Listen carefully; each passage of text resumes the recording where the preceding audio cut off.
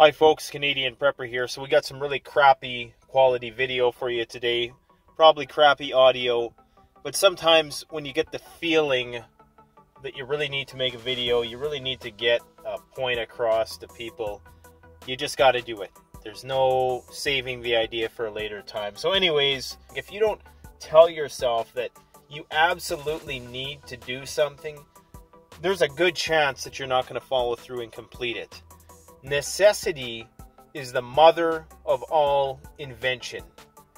And my new motto, and perhaps the motto I've been living by for the last few years, since I crossed the 30-yard line in life, is that if you don't need it, you're not going to succeed it. If you just want something, you may get it. But unless you really tell yourself that you need to do that thing, unless it's do or die, then it's just try. And trying is dying.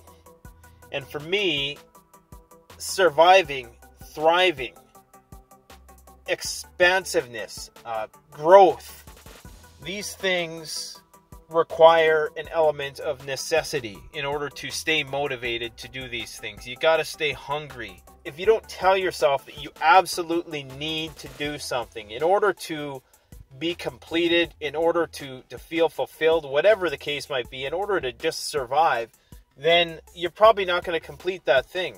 If there's no element of necessity to what you're doing, you're going to quit. If your desire is to lose weight, but you tell yourself, it's okay if I don't lose weight, then you're probably not going to lose weight. Because if you want to get somewhere, tell yourself that there is no option. Failure is not an option, because when it comes down to a survival scenario, failure will not be an option. I'm working my fingers to the bone every day, 40 hours a week at my regular job, YouTube, Canadian preparedness, the family, exercise. All of these things are, consuming me. But it needs to. In order to build anything, you can't have a balance.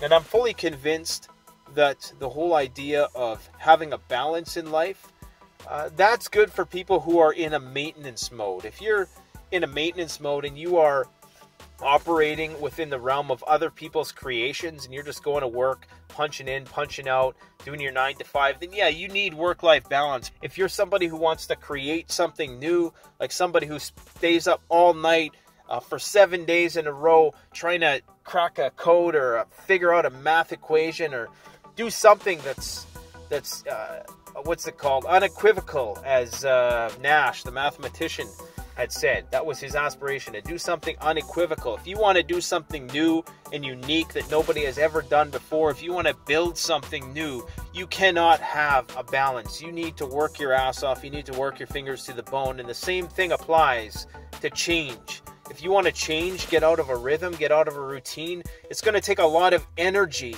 to get out of the rut, the trajectory that you're in life. You cannot approach it with this balanced, happy-go-lucky way of thinking that our society is rewarding nowadays with the participation badges and all the bullshit. The truth is, if you just go at it like that and you want a pat on the back and you want a participation badge, you're going to fail. Chances are you're going to fail. That's the hard truth.